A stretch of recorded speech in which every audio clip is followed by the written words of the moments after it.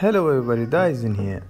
We have alembic file already imported from Houdini that contain particle custom channel name age, as you see, and we're gonna render that. We have TP particle, and let's create espresso and p pass. I know espresso is boring.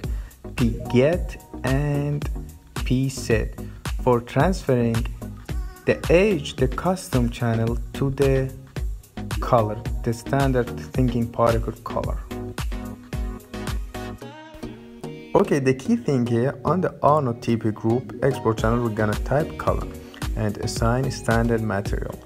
And as the documentation recommend, we gonna use user data RGB because the color, as you see, is RGB type. Okay, type color and assign that on the emission and render. And as you see, you can assign a ramp and tweak the color.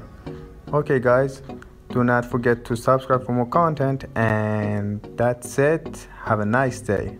Bye.